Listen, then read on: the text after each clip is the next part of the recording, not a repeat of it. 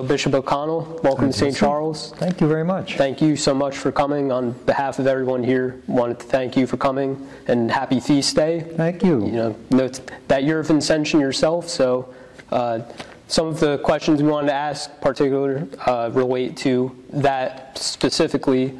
Could you tell me a bit about your own vocation and the impact the Vincentians have had on your life and what inspired you to become a Vincentian? Sure. When I was a young man, of course, being from the Archdiocese of Philadelphia, the only place I thought of was St. Charles, because that's where everybody went as a seminarian.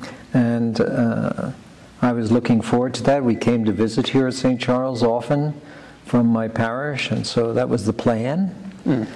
And then I went to what we had in those days were these things that were called vocation fairs, and they were sponsored by the Sarah Club.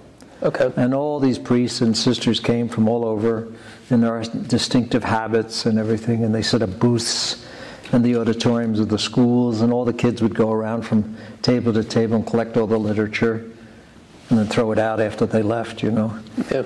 But I had literature from the Vincentians. And so I got on the school bus, and when I sat down, there was underneath me an ad for the Vincentians. So I took it and I filled it out. And I didn't know the difference between the Vincentians and anybody else. And the Vincentians wrote back to me and invited me to come to visit the seminary, and that's how it started. I got my vocation that way. Wow. And how old were you when that happened? When I went to the minor seminary, so I was 13 years old when I went to the minor seminary was in Princeton, New Jersey. Okay. So it was not that far from my parents' home. So the formation time back then was different. Like you went to school as a young kid. It was a high school, what would be called a high school seminary. So we had a traditional high school education, but there was more religious activity, more prayers and masses and spiritual reading. Everybody had a spiritual director, and so the idea was you went there with the thought that you would become a priest. Right. And so the whole education was geared in that direction. And I went there in 1969, so it's a while ago. And the seminary itself, St. Joseph's Prep Seminary it was called in Princeton, has long since closed. And our seminary, we don't have a minor seminary in the Vincentians anymore. But we did at that time, and that's how I got to know a lot of the Vincentians and came to love the Vincentian community and get to know a lot about St. Vincent de Paul and came to love him too.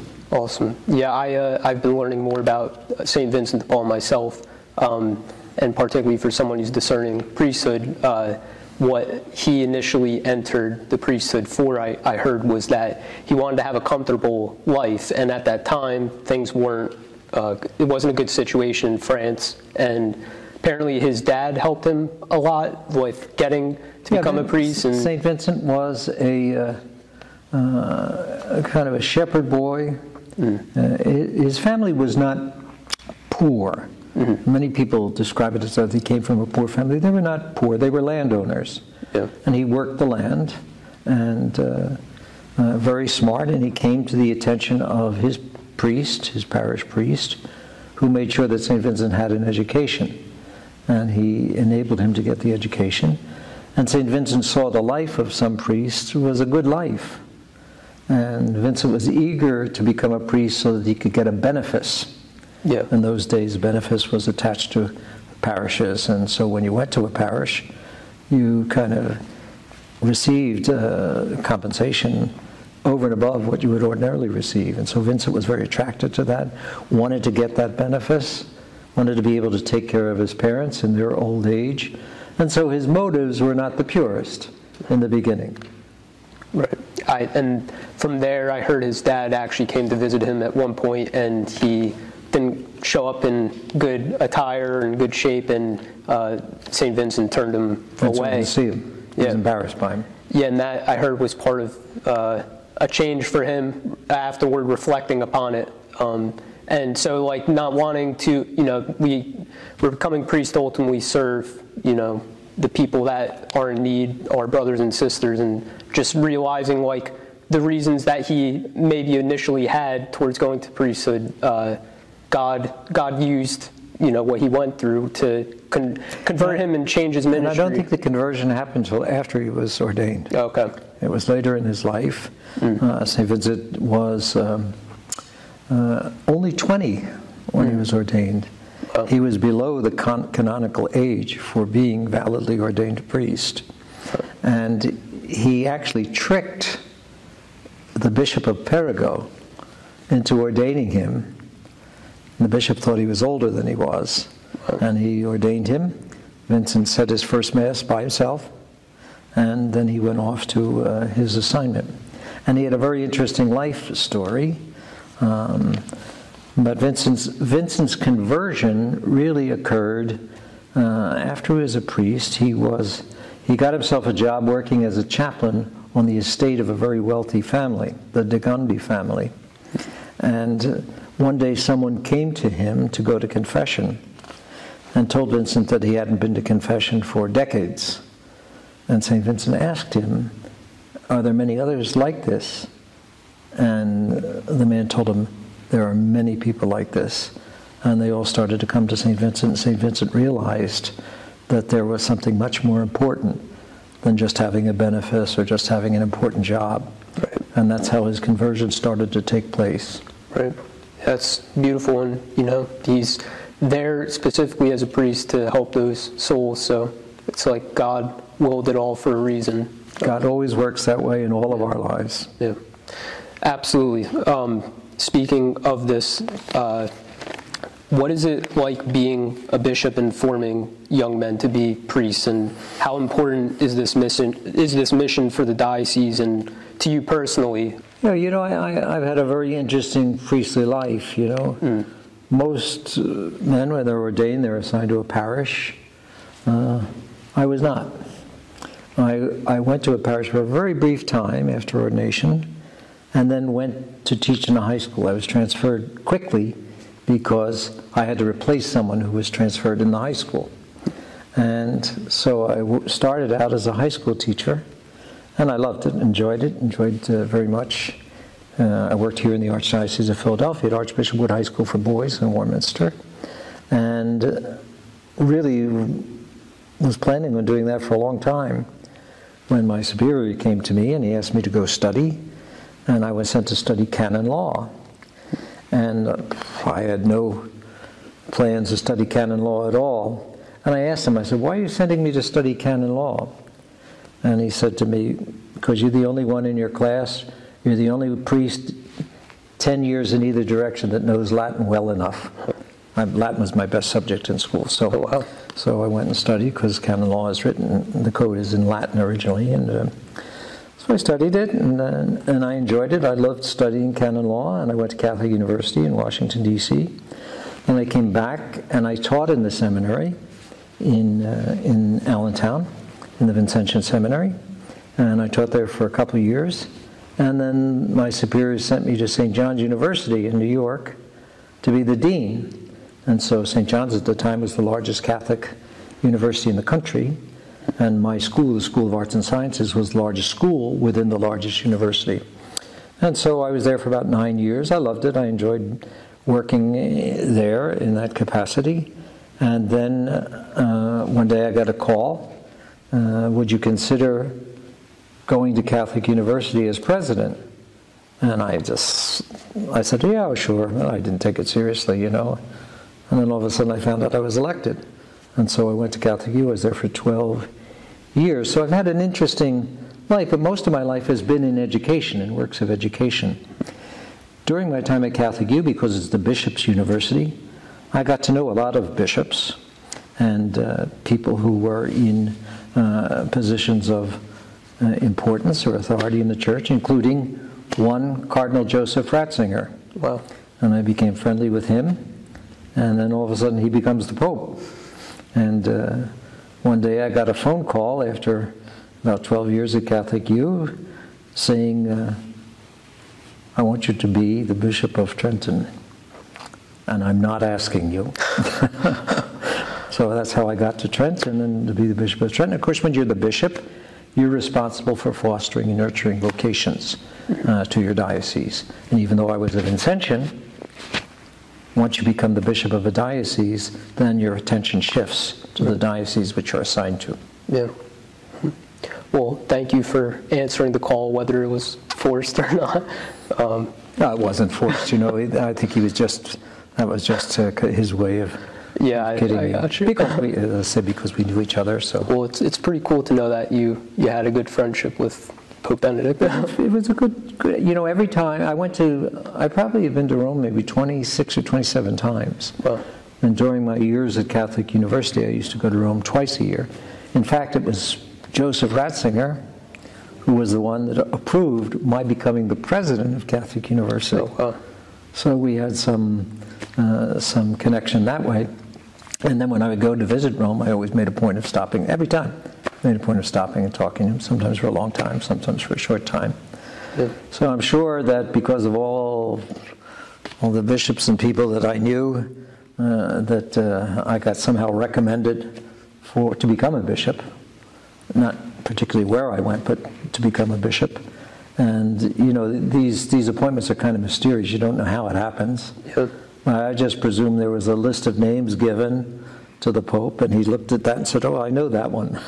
That's probably how I got the assignment. I'm sure it was more than that, but and you know, of course, God playing a part in that. So happy that it worked out that way. It was a good way to work out, and thanks be to God, then I got a chance to meet you. That's right. Amen. So why is St. Charles a place that you trust to send your guys to? Is there, besides your history being a Philadelphia guy, is there anything about the history, the tradition, the staff here that it makes it a special place, a place where you know you can trust sending guys to? Before meeting the Vincentians, all the priests I know were priests of Philadelphia, and they all went to St. Charles Seminary. And so they talked about it, they joked about it, they had stories about so St. Charles was always part of my mind and part of my attention. I knew the priests of Philadelphia. They were good men, good priests. And my experience of the priests that I knew in the course of my life was always positive, was always very, very good.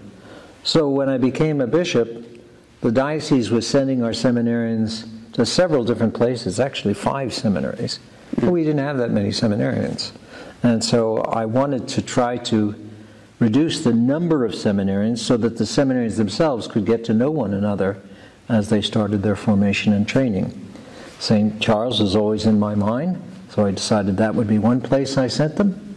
And then the other place I sent them, decided to send them was Mount St. Mary's in Emmitsburg. But I had been there briefly in the parish there early in my career, so I knew that place very well. So these were 2 places that I was very, very familiar with. And they're 2 very, very good places. But St. Charles always had a very fine reputation, and the product was always a wonderful, good product. Right. I was going to say what you said at Mass today about the forming of a priest being a masterpiece and how hard that work actually is. I mean, it takes... There's a lot that goes into the formation of the priest. Well, that's what St. Vincent said. There's nothing greater in the world, no greater masterpiece than the formation of a good priest. Yeah, so the people that are here and trusting the people to that work, and not just the discernment, the formation, it is ultimately like the people you're surrounded by that help you to become who you're supposed to be, you know, to become a good priest. So I know I'm thankful to be here and can tell it's been very formative for me. So we have wonderful faculty, and I know many of the priests here and have known them for a long time, and they're just good men, and they do a good job. And you know, being in formation, doing the work of formation, is a hidden work, right, and many times a thankless work, because the priests here are not out in a parish and are not out with people all the time. They're working here. They're working behind the scenes for the training of the clergy. But they do such a wonderful job here, and they're good formators. They help our seminarians grow in their spiritual life, as well as provide them with a very good, solid academic preparation for the priesthood. And that's really, in my mind, the most important thing for our seminarians: spiritual life and academic preparation. Yeah, absolutely. And I can testify to those being 2 very solid things being here, and like I said, I can tell you've made a good decision choosing where to send your guys. I've been to the Mount too, and it's definitely a good place. And yeah, it's a good place. Yeah, and I think one of the special things about St. Charles is the fraternity, and I know within our own, amongst the seminarians for Trenton, there's a special fraternity, and you can see that with the priests, just the way we're bonded together, and you get a priests when they visit the Diocese of Trenton, like if they come to give a talk or are involved, they always make the comment how wonderfully rich the fraternity is among the priests of Trenton. And that's a wonderful thing to be able to say, and it's certainly inspiring to those young men who want to become part of that diocese as priests. Absolutely, yeah. I think that goes a long way to someone who is seeking to answer the call, when you have brothers that are about the same things and you feel like part of a family, working towards the same things. That is something that it gives extra motivation and encouragement. So yeah, I feel like I'm where I'm supposed to be. The people I've met here and the staff and everything, I feel like I have the right people around me. So yeah. And when will you be ordained, please God? Well, I think it'd be around 2029. So how many years is that from now? I'm at college 3, so 6 more after this one. Good, because I have 7 more years before I have to retire. Actually, it would be 5 more. So good. I'll be within the time. Well, I'll catch you in my net. That's good. I would be happy. So one of the last things I wanted to ask. Do you have any advice for seminarians or men actively discerning the priesthood? Yes, I do. The first one was to be men of prayer. Don't neglect that. It's the easiest thing to neglect, especially when you become a priest, especially young priests, very active, doing many, many things, have many things pulling at you. Don't neglect your prayer life. That's the most important part of your life. And that's really what you give to people, the fruit of your prayer. Also your studies. You're not only just a priest, you're a priest who has something to offer. And what you offer is the fruit of what you learn. The theology, the scripture, learning how to preach well, and to prepare yourselves to interact with people in a pastoral way. Those are very important things. But prayer and study and fraternity. Enjoy your seminary years and enjoy one another. It's a great time of life. It is, yeah, and that's great advice. Thank you. I have one bonus question, if you don't mind. Do you have any special stories from your time, whether as a bishop or before, where you've had a special experience, Jesus working through your ministry, maybe someone being healed or just someone converting, something you would maybe consider miraculous, or just a powerful witness of Christ working through you? I wouldn't say anything miraculous, no. My life, even though I've had many different types of jobs, is a lot of ordinary experiences. I wouldn't say there's anything miraculous. But I have often felt, especially in times when people came to me with problems or difficulties, that I was able to say something to them that made a difference. And I don't know sometimes where that came from, where the idea came from. And I do believe it's God working through me, God working through us as priests. Yeah. Well, that's special to be able to help, and knowing God's doing that through you. And so thank you very much for sharing that and for answering all the questions I have. I've exhausted all of them, so thank you so much for your time. My pleasure. God bless you, and God bless all our seminarians and priests here. Thank you. God bless you.